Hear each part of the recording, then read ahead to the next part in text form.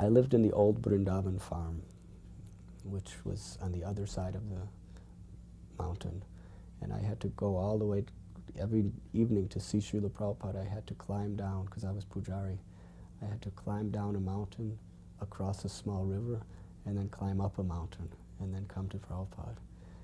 Every day, as I was climbing up, there was a rose bush.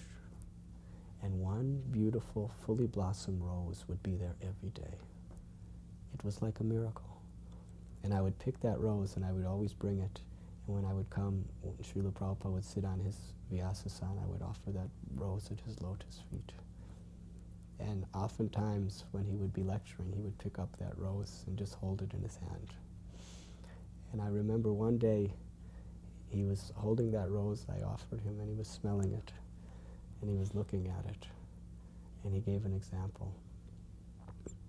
He said, just like this rose is a flower, he had a garland of marigolds. He said, these are also flowers. He says, but still, this is a rose. Although they are both flowers, still the rose is the best of flowers. And he said, similarly, we are all simultaneously one and different than Krishna. Although we are one with Krishna, still Krishna is Krishna. Krishna is the rose. He used this example of a Chintya Bheda Bheda Shakti, Chintya Bheda Bheda Tattva. Another time, I remember during those evening darshans, I was feeling a little guilty because I had lost my counting beads. And I was chanting my 16 rounds. And in New Vrindavan in those days, it was not easy to get counting beads or anything. So I was chanting my 16 rounds, but on that particular day, the only day I can ever remember in my life at that point, that I wasn't sure whether I finished my rounds or not. So as I was sitting just a few feet from Srila Prabhupada's Vyasasana, the thought came to my mind that I'm not sure whether I finished my rounds today. Just when I thought that, Srila Prabhupada looked right at me. He just stared at me very sincerely. Because during the darshan, when he wasn't talking to people, he'd be chanting japa.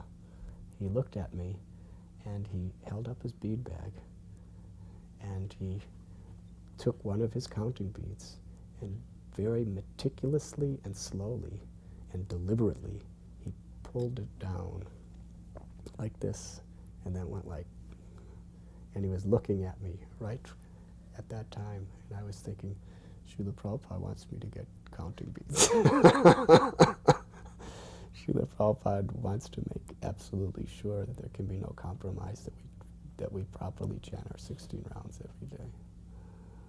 One evening, devotees assembled for the night darshan, and it was very cold and it was raining that night. And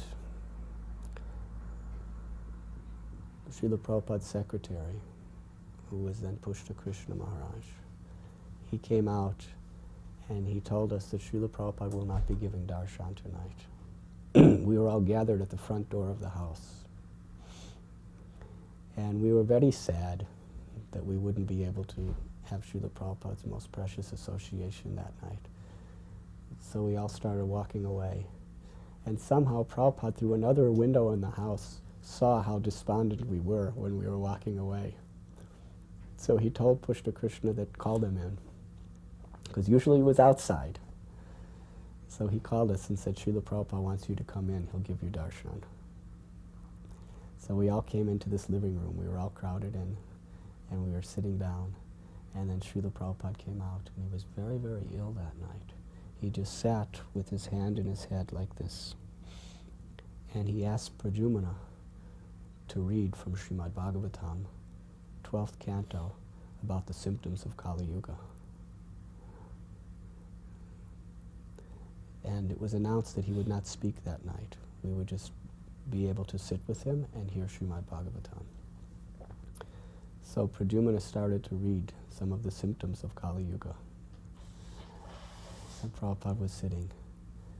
And I remember he became so enlivened to hear Vedavyasa's descriptions of what will come in Kali Yuga that every time he read a symptom, Srila Prabhupada, he just all of a sudden became free of all of his sickness and dynamic and full of joy. He began to explain. Like I remember he said, people will travel long, long places just to go to a place of pilgrimage. This is a symptom of Kali. And Prabhupada said, yes, just like today. People are living in Calcutta, and they are on the bank of the Ganges, and they will go through so much trouble to go all the way to Hardwar just to bathe in the Ganges.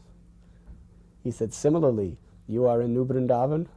New Vrindavan is non-different than Vrindavan. He said, you have no need to go anywhere. Vrindavan is here and Krishna is here. And all of the devotees became very happy. And then they read Prajumana read about how a symptom of Kali beauty will be seen by how long one grows his hair. And Prabhupada said, yes, you see, Vedavyas, he could see past, present, and future. He said at the time when he wrote this Srimad Bhagavatam, there was no hippie movement, but he knew the hippie movement would come. And then he began to explain how Srimad Bhagavatam was the perfect scripture, because it was written by Vedavyas, who had perfect realization and who had perfect vision of past, present, and future, and perfect vision of Krishna. So in this way, what originally appeared to be a very despondent night of just going away without Prabhupada became the most wonderful